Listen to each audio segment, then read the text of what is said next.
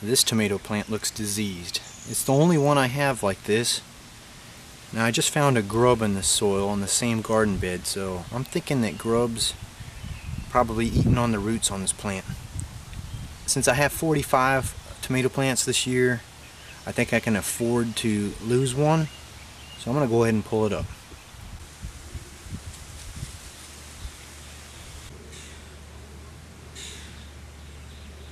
Alright, I've removed the tomato cage around this diseased plant and gave it to a plant that might appreciate it more.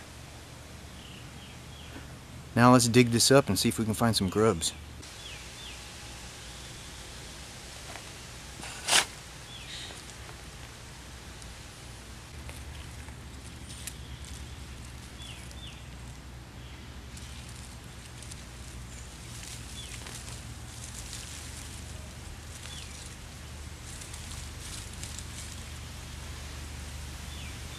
I don't see anything.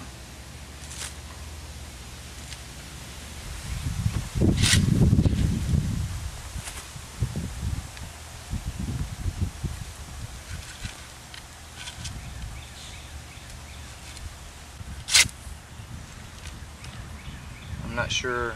Oh, there's a grub. Yep.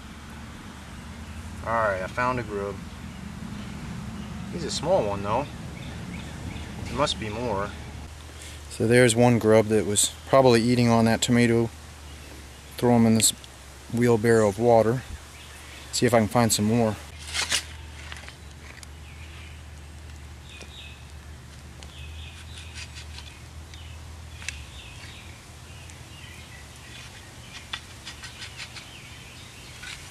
Oh, there's another grub.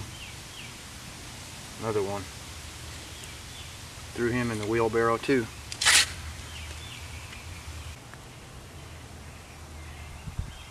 There's a worm. He's okay. I'm gonna put him somewhere over here in the garden bed. Oh, looks like another worm. Another worm. I'm gonna let them stay in there. I hope they're not eating the roots. Well, it might be too late to salvage this tomato plant, especially since I roughed it up taking it out of the garden.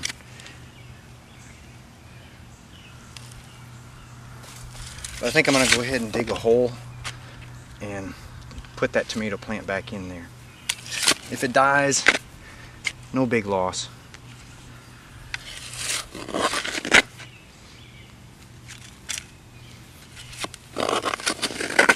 Maybe that now that I've removed those two grubs, maybe the plant could come back. But I don't think it will. It'll probably die. Especially since I just hurt the root structure. This tomato plant's looking wilted. It's been like that for about a week.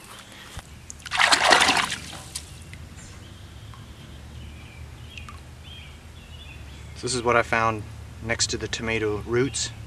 2 grubs. Here's the tomato plant that was suffering. I think I'm gonna wash off the dirt so I can get a better look at the roots.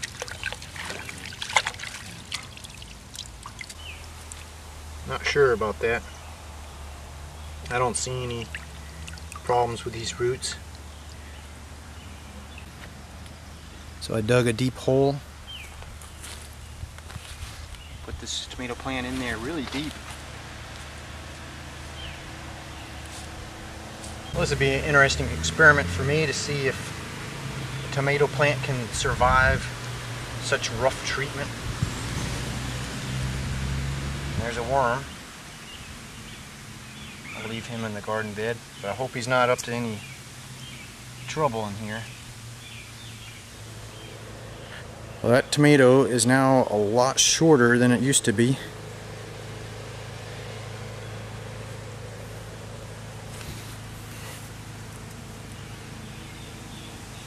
Even this onion plant is taller than that tomato plant. That's a purple onion, by the way. An heirloom onion from Italy. We'll check back in on this guy and see if he makes a recovery. He does have a little blossom. He's trying to be productive, trying to make some fruit for us.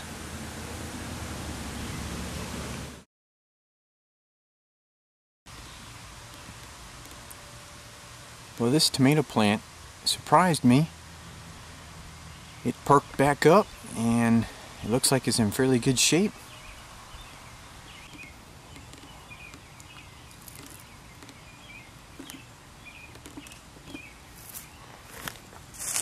The leaves look like they're well hydrated. They have water flowing through them.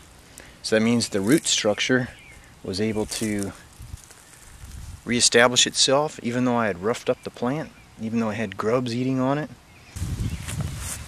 It has blossoms and it has other blossoms that have already dried up. Looks like they've been pollinated. Here's a blossom that appears to be pollinated. I'm going to pull up. Yeah, there's a baby tomato growing there. It doesn't look that great. Let's see, how about this one? No, this one did not get pollinated.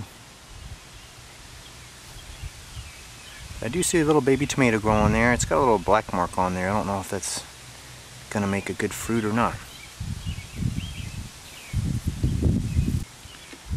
But hopefully this new blossom up here will get pollinated and make some good fruit for us.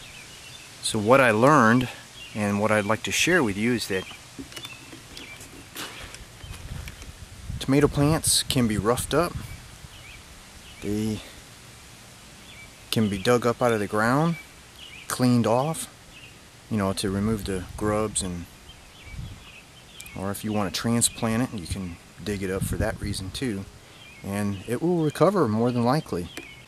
I haven't even been watering it very much. We haven't had any rain, seems like in a couple of weeks now. Seems very dry to me. I've just watered it a few times lightly, so I'm very impressed that this plant is doing as well as it is. Do you remember the tomato plant that fell over and I covered the stem up with dirt?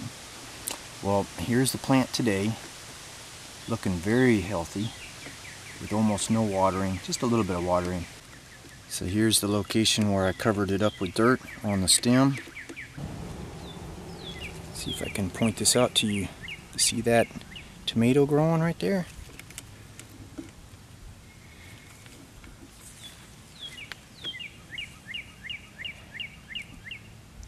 In fact, this plant that fell over and is covered with dirt in a second location is probably producing the best looking tomato out of all the plants I put in the ground from this specific variety. This variety is an heirloom tomato called Costoluto Genovese. It's quite a long name for a plant, but my caged plants are doing alright too. I'm really surprised at how well they're doing considering it's been hot and dry. This caged plant is a different variety, and it is a Cherokee Purple, and there's a Cherokee Purple tomato growing right there. Keep growing those tomatoes.